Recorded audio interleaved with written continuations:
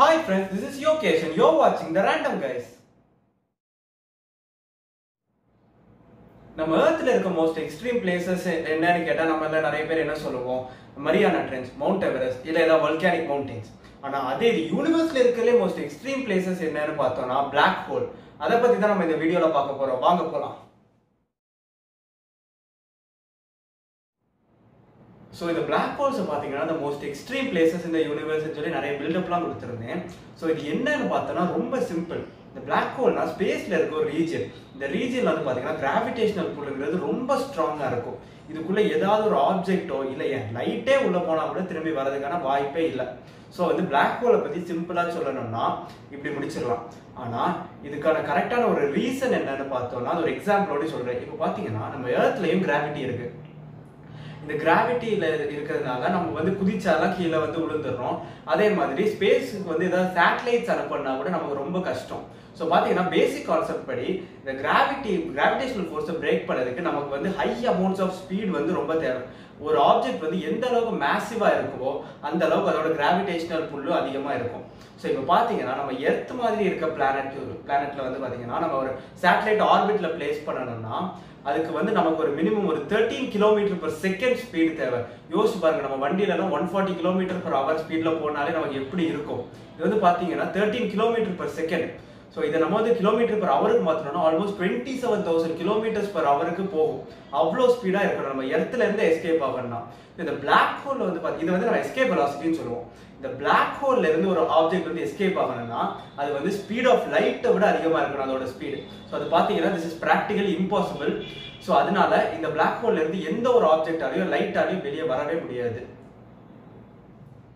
Light கூட escape ஆக முடியாத இந்த பிளாக் ஹோல்ஸ் வந்து எப்படி கிரியேட் ஆகுதுன்னு பாத்தீங்கன்னா நம்ம சன்னோட 30 டைம்ஸ் அதிகமா மாஸ் இருக்கிற ஒரு ஸ்டார் வந்து எக்ஸ்ப்ளோர் ஆகி ஒரு சூப்பர் நோவா ஆச்சுன்னா இந்த மாதிரிப்பட்ட பிளாக் ஹோல்ஸ் வந்து கிரியேட் ஆகும்.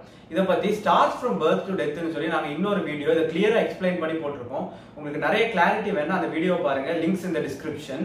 ஸோ பார்த்தோம்னா ஒரு ஸ்டார் வந்து இறக்கும் போது அது பிளாக் ஹோலா மாறுது. நம்ம யூனிவர்ஸ்ல இருக்க ஆல்மோஸ்ட் எல்லா பிளாக் ஹோல்ஸுமே இந்த ஒரு ப்ரொசீஜரால தான் கிரியேட் ஆகுது. ஆனா தியரட்டிக்கலி பாத்தீங்கன்னா எந்த ஒரு ஆப்ஜெக்ட் நீங்களாகட்டும், நான் ஆகட்டும், நம்ம எர்த் ஆகட்டும், நம்ம சன் ஆகட்டும், எதுவானாலும் பிளாக் ஹோலா மாற வாய்ப்பு இருக்கு. எப்படின்னு கேட்டீங்கன்னா நம்ம சன்னை எடுத்து எர்த்தோட சைஸுக்கு அதை கம்ப்ரஸ் பண்ணோம்னா அதுவும் ஒரு பிளாக் ஹோலா மாறும். அதே மாதிரி நம்ம எர்த் இருக்குல்ல, எர்த் எடுத்து ஒரு குட்டி மார்பிள் கல்லோட சைஸ் ஆக்கணும்னா அது ஒரு பிளாக் ஹோலா மாறதுக்கான வாய்ப்பு இருக்கு. ஸோ மாஸ்ல எந்த ஒரு ஆப்ஜெக்டுமே எடுத்து அன்இமேஜினபிள் லெவலுக்கு அதை கம்ப்ரஸ் பண்ணோம்னா அது வந்து கண்டிப்பா பிளாக் ஹோலா மாறும். இப்படி கிரியேட் ஆகிற பிளாக் ஹோல்ஸ்ல பாத்தீங்கன்னா 3 இம்பார்ட்டன்டான ரீஜன் இருக்கு. ஒரு பிக்சர் வச்சு காட்டினா உங்களுக்கு இதுல ஒரு பெட்டர் அண்டர்ஸ்டாண்டிங் கிடைக்கும்னு நினைக்கிறேன். ஸோ இதுல பார்த்தோம்னா இந்த ரவுண்ட் கலர் பிளாக் சர்க்கிளா இருக்குல்ல, இதுதான் நம்ம சிங்குலாரிட்டின்னு சொல்லுவோம். இந்த பிளாக் ஹோல் இருக்க மெயினான மாஸ் எல்லாம் இந்த இடத்துல தான் கான்சென்ட்ரேட்டடா இருக்கு. இது ஏன் இவ்வளவு பிளாக்கா இருக்குன்னு பார்த்தோம்னா நான் ஆல்ரெடி சொல்லியிருக்கேன், லைட் உள்ள போறதுனால வெளியே வராதுன்னு. ஸோ அதனாலதான். ஸோ இந்த பிளாக் கலரான சிங்குலாரிட்டிக்கும் இந்த வெளியே ரெட் கலர்ல இருக்க இந்த ரிங்குக்கும் நடுவுல வந்து கொஞ்சம் இடம் இருக்கு பாத்தீங்களா, இதுதான் நம்ம இவெண்ட் ஹரைசன் சொல்லுவோம். இந்த இடத்தை தாண்டி ஒரு பார்ட்டிகளோ இல்ல லைட்டோ போயிட்டா திரும்ப வரவே வராது, இந்த point of no return. So அதே மாதிரி பாத்தீங்கன்னா இந்த ரெட் கலரா ஒரு சின்ன ரிங் மாதிரி இருக்குல்ல, இதை வந்து நம்ம அக்ரீஷன் டிஸ்க்னு சொல்லுவோம். இந்த அக்ரீஷன் டிஸ்க் வந்து பாத்தீங்கன்னா ரொம்ப இம்பார்ட்டன்ட். ஏன்னா இது இல்லைன்னா நம்மளால எந்த விதமான பிளாக் ஹோலையுமே கண்டுபிடிக்க வாய்ப்பே இல்லை. இப்போ வந்து பார்த்தோம்னா பிளாக் ஹோல் வந்து மெயினா 2 டைப்ஸ் இருக்கு. ஒன்னு வந்து ஸ்டெல்லர் பிளாக் ஹோல்ஸ், இன்னொன்னு பார்த்தோம்னா சூப்பர் மேசிவ் பிளாக் ஹோல்ஸ். இந்த stellar black ஹோல்ஸுக்கு super massive black ஹோல்ஸுக்கு இருக்க வித்தியாசத்தை நான் முதல்ல சொல்லிடுறேன். ரெண்டுக்கும் பாத்தீங்கன்னா சைஸ் தான் மேஜரான டிஃபரன்ஸ், அதை தவிர பெருசா ஒண்ணு இல்ல. ஸ்டெல்லர் பிளாக் ஹோல்ஸ் வந்து பாத்தீங்கன்னா ரொம்ப சின்னதா ஃபியூ கிலோமீட்டர்ஸ் ரேடியஸ்ல உள்ளதான் இருக்கும். ஆனா சூப்பர் மேசிவ் பிளாக் ஹோல்ஸ் வந்து பாத்தீங்கன்னா ரொம்ப பெருசா இருக்கும். இன்ஃபேக்ட் பாத்தீங்கன்னா largest record super massive black hole வந்து பாத்தீங்கன்னா நம்ம மொத்த சோலார் சிஸ்டம் அளவுக்கு பெருசா இருக்கும்னே சொல்றாங்க. இப்ப பார்த்தோம்னா நம்ம எர்த்துக்கு நியரஸ்டா இருக்க பிளாக் ஹோல் வந்து பாத்தீங்கன்னா ஒரு ஸ்டெல்லர் பிளாக் ஹோல். இந்த பிளாக் ஹோல் வந்து பார்த்தோம்னா எர்த்ல இருந்து 1000 லைட் இயர்ஸ் டிஸ்டன்ஸ்ல தான் இருக்குது. அதே மாதிரி பார்த்தோம்னா இந்த பிளாக் ஹோல் வந்து ரொம்ப பயங்கரமா இருக்கு அப்படிப்பட்ட நிறைய விஷயங்கள் சொல்லியிருப்போம். ஆனா பாத்தீங்கன்னா இந்த பிளாக் ஹோல் வந்து நம்ம யூனிவர்ஸ் ஷேப்பு கொண்டு வரதுக்கு ரொம்ப முக்கியமான ஒரு ஃபேக்டர். ஏன்னு பார்த்தோம்னா இந்த ஸ்டெல்லர் பிளாக் ஹோல்ஸ் வந்து பார்த்தோம்னா நம்ம யூனிவர்ஸ் வந்து பார்த்தோம்னா நிறைய இருக்கு. ஒரு கேலக்சிலே கூட நிறைய ஸ்டெல்லர் பிளாக் ஹோல்ஸ் வந்து இருக்கிறதுக்கான வாய்ப்பு இருக்கு. ஆனா ஒரு கேலக்சில ஒரே ஒரு சூப்பர் மேசிவ் பிளாக் ஹோல் தான் இருக்கும். இப்போ பார்த்தோம்னா நம்ம சோலார் சிஸ்டம் இருக்கு பாத்தீங்களா, நம்ம சன், எர்த், மூன், மாஸ் எல்லாம் சேர்த்து ஒரு சோலார் சிஸ்டமா இருக்கலாம். இதுல வந்து நம்ம சன் வந்து எவ்வளவு ஒரு முக்கியமான ரோல் பிளே பண்ணுது. நம்ம சோலார் சிஸ்டத்தை ஷேப்ல வச்சிருக்கிறதுன்னா பாத்தீங்கன்னா நம்ம சன் தான்.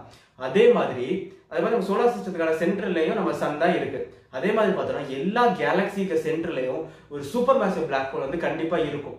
அதோட கிராவிடேஷனல் புல்ல தான் எந்த ஒரு கேலக்சியா இருந்தாலும் ஒரு ஷேப்ல இருக்கும். ஸோ பார்த்தீங்கன்னா இவ்வளோ ஒரு டேஞ்சரஸான மிஸ்டீரியஸான பிளாக் ஹோல்ஸ் இல்லைன்னா நம்ம யூனிவர்ஸ் வந்து இப்போ இருக்கிற நிலைமையோட ரொம்ப ஒரு வித்தியாசமான நிலைமையில இருக்குங்கிறது தான் உண்மை. இப்போ பார்த்தோம்னா இந்த வீடியோவில் நம்ம வந்து பிளாக் ஹோல்ஸை பற்றின நிறைய இம்பார்ட்டண்டான விஷயங்களை பார்த்தோம். ஸோ இதோட சேர்த்து நான் இன்னொரு விஷயத்தையும் சொல்ல விரும்புகிறேன். என்னன்னா ஏர்லி 19th சென்ச்சுரியில் ஐன்ஸ்டைன் வந்து அவரோட ஸ்பெஷல் தியரி ஆஃப் ரிலேட்டிவிட்டிங்கிற பேப்பரை பப்ளிஷ் பண்ணும்போது இந்த பிளாக் ஹோல்ஸ் வந்து பார்த்தீங்கன்னா ஜஸ்ட் ஒரு தியரிட்டிக்கல் பாசிபிலிட்டியாக தான் அவர் சஜஸ்ட் பண்ணாரு. இப்படி கிராவிட்டியை பத்தி நல்லா டீடைல்டு அனலைஸ் பண்ணி பார்த்ததுக்கு அப்புறம் இந்த மாதிரி கூட இருக்கலாம் அப்படின்னு சொல்லி அது ஒரு பாசிபிலிட்டியா தான் அவர் சொன்னாரு. அதுக்கப்புறம் நம்ம 21st செஞ்சுரியில என்டர் ஆனதுக்கு அப்புறம் அது பார்த்தோம்னா நம்ம அட்வான்ஸ் சயின்ஸ் அப்புறம் போட்டோகிராஃபிக் டெக்னிக்ஸ் எல்லாம் யூஸ் பண்ணி டீப் ஸ்பேஸ் நல்லா ரிசர்ச் பண்ணி பார்த்ததுக்கு அப்புறம் தான் இன்ஃபேக்ட் பிளாக் ஹோல் வந்து உண்மைங்கிறத நம்ம கண்டுபிடிச்சோம். ஸோ அதுக்கப்புறம் வந்து பார்த்தோம்னா 2019ல வந்து நம்ம ஒரு பெரிய பிரேக் த்ரூ பண்ண இந்த பிளாக் ஹோல் சம்பந்தமாட்டு இந்த ஃபர்ஸ்ட் ரியல் போட்டோ நம்ம எடுத்தோம். ஸோ அது வந்து பார்த்தோம்னா நம்ம இந்த வீடியோட எண்ட்ல அதோட பிக்சர் நான் போடுறேன். ஸோ இந்த பிளாக் ஹோல்ஸோட எக்ஸிஸ்டன்ஸே வந்து பார்த்தோம்னா ஐன்ஸ்டைனோட ஒரு ஜீனியஸ்னஸுக்கு ஒரு ட்ரிபியூ மாதிரி உள்ளது.